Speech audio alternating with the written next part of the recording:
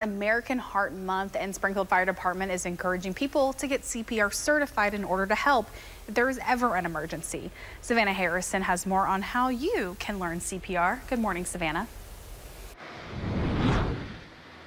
Good morning, Elizabeth. Yeah, Springfield Fire Department is partnering up with Cox Health and Mercy to offer CPR classes all throughout the month of February for American Heart Month. Now, at these CPR classes, they are free to attend, and you'll learn CPR, choking safety, how to use defibrillators, and more. Experts with Cox Health tell me that learning CPR and how to use AEDs, a machine that can restart the heart, is crucial. It can help prevent brain damage and save a life if someone ever has a heart attack. Along with that, since the number of available AEDs in Springfield has gone up, heart attack deaths have decreased. Now, those with Cox Health say that learning how to do CPR is important to help the community. My goal is that we're able to save lives. That's the takeaway.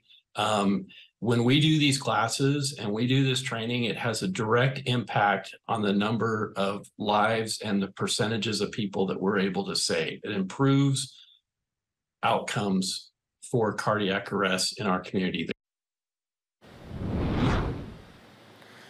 Now, the first of those CPR classes takes place today here at the library station on Kansas Expressway. That's from 1 to 3 p.m. If you can't make it out today, we do have a full list of all those classes offered on our website, ky3.com. Reporting live in Springfield, Savannah Harrison, KY3 News.